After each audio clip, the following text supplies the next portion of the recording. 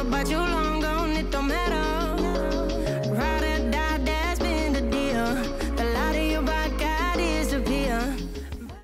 How is it going, everyone? It is Logan Anderson here, the owner of All Strong Fitness, back with another video for you today.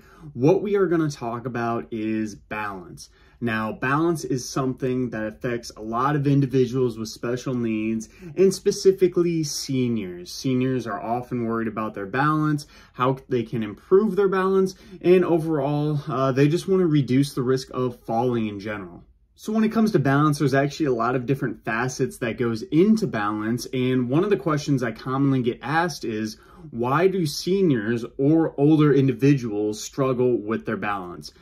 Now, you could get a lot of different reasons, potentially a loss of eyesight as you age, muscle mass going down slowly will also kind of perturb your balance a little bit. But what I think is the most important aspect of balance is simply not practicing. Now, balance is one of those skill-related aspects of fitness where you need to be consistently practicing it every single day to some degree. If you are super good at shooting free throws, you probably noticed that, the more I shoot free throws, the better I am at that skill. It goes no difference for balancing and walking around in your daily life. So if you are a senior or working with an individual with special needs who might have balance issues, first take a look at their overall physical activity pattern. Are they commonly just sitting in their chair all day, not getting up and doing general activities of daily living? If so, this would be the first case, and what I would try to do is to just get them more physically active. Getting them up and moving in general will help them to practice balance by simply walking around. This is one of the really common things because as individuals age and get older, they often don't have as much formal responsibilities throughout their day-to-day lives. So they fill this with simply watching the news, sitting and doing crosswords, and just spending a lot of time being overall sedentary.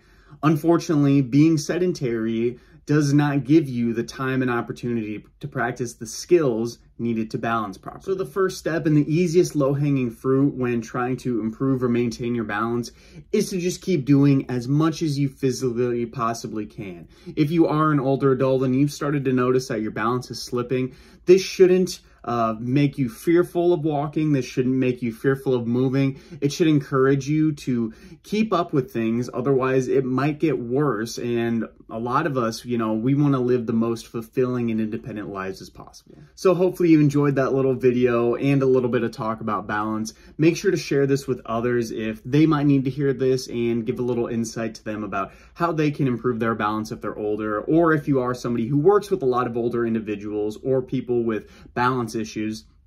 Take this to practice with them, note their physical activity habits, and see where it goes from there.